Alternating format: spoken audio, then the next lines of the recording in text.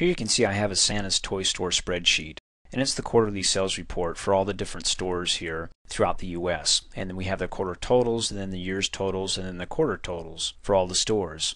Now what I want to do is I want to be able to enhance this so we can make it a little bit more pleasing to the eye, and that's part of a presentation, is making it look nice. So when I print these off and I mail them off to all the store managers at the different stores available, I can add our logo here. Like let's say we want to add a picture of Santa here in our header, so when I print it off I can add them to the header left side, center, or right. Also, let's make Santa a watermark or wash him out so he doesn't cover up the text. In fact, he'll be behind the title here, Santa's Toy Store. And again, washed out enough so it's not so dark that I can't see or make out the text here. And then I'll add the current date, so anytime I print this report off it'll add today's date. And then finally, a little side note is that I'll show you how to hide these grid lines here. As you've probably already noticed, that when you print the spreadsheet off it doesn't print the grid lines, but just anytime I'm working in here, if I don't want to see the grid lines, I can hide those as well. Now if you haven't watched a training video on Excel Level 1 on headers and footers, I recommend that you do that, because I'm assuming you already know the basics of headers and footers. For example, there's two ways to insert a header or a footer into our worksheet here, and again the definition of a header or footer just means that it's something that's going to be printable up at the top of each page. Well, this spreadsheet is so small here, it's going to fit on one page, but if the database was like, let's say down to row 1000, that'll be several pages, like 5, 6, or 7 or so forth. So if I put a header, it'll appear at the top of those 7 pages. It'll copy over to each page. So that's the definition of a header. In any case, I'll leave that up to you to watch that training video in Level 1. But to get started, like I said, there's two ways to insert a header or footer.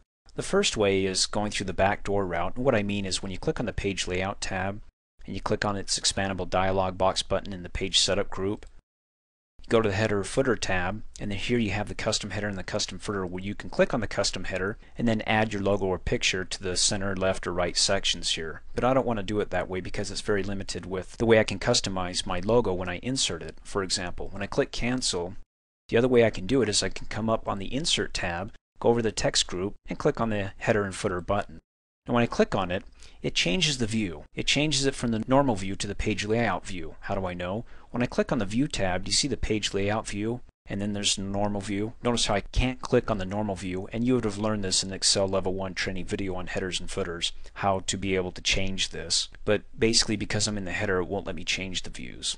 Okay, so back here, I'm in the header section, and it's got its related design textual tab, meaning that anytime I'm in the header section, it's got little options and features that I can customize or format just for the header and or footer sections.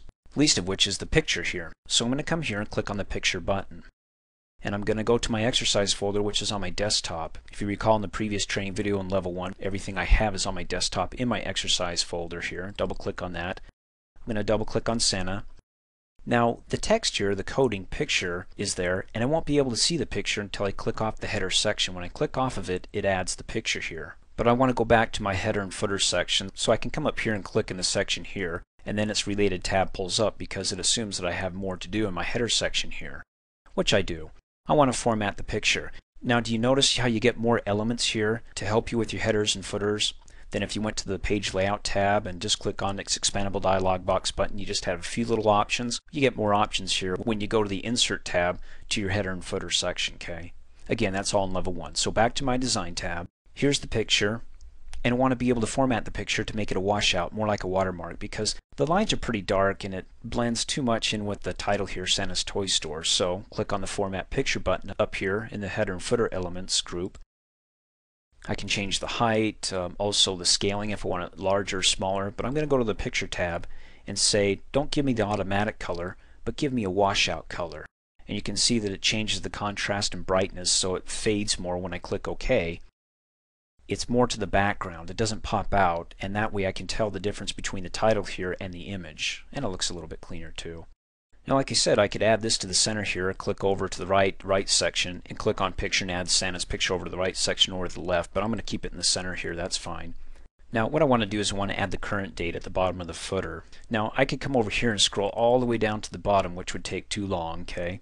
And then click in the footer section. But anytime you're in the footer or header section, you can come up here to its related design tab and just click go to header, go to footer. A lot quicker.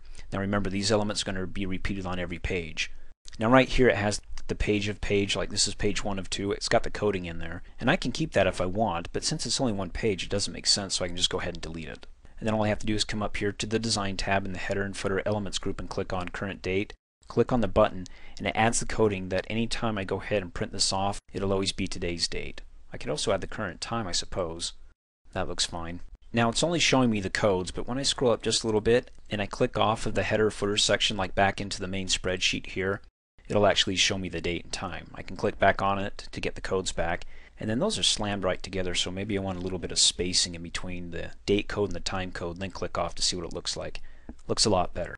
Now this isn't the normal view, and again, if you watch the level 1 training video on headers and footers, if you want to change the views, then you want to go back to your view tab, go from the page layout view here in the workbook views to the normal view. It'll pull you out of this page layout view how you want to lay out your page, which includes headers and footers, which when you go back to normal view you won't see them anymore.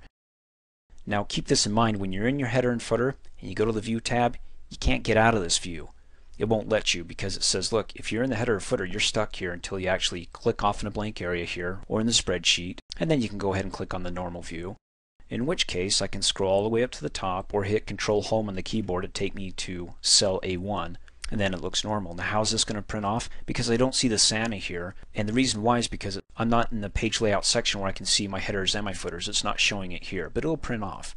And if you recall in the previous training videos on print preview, what you see is what you get. So before I print it off, if I click on the Office logo button, come down to print and click on print preview, there we go.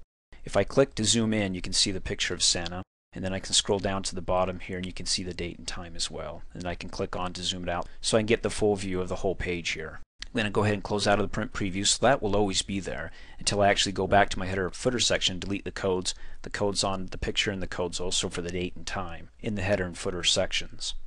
And then finally the page layout.